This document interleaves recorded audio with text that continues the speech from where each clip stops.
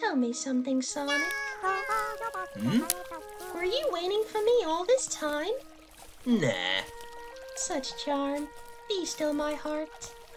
I knew you wouldn't want me to. We've all got our own lives to lead. We've got to live them the best we can. You're right.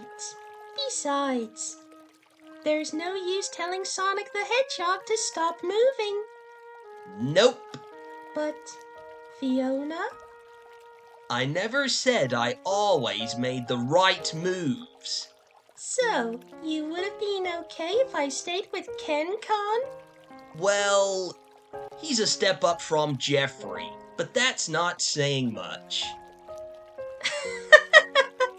You were jealous. Yeah. Well, you were jealous of Mina, and we didn't even have anything going on. Oh, I see how it is.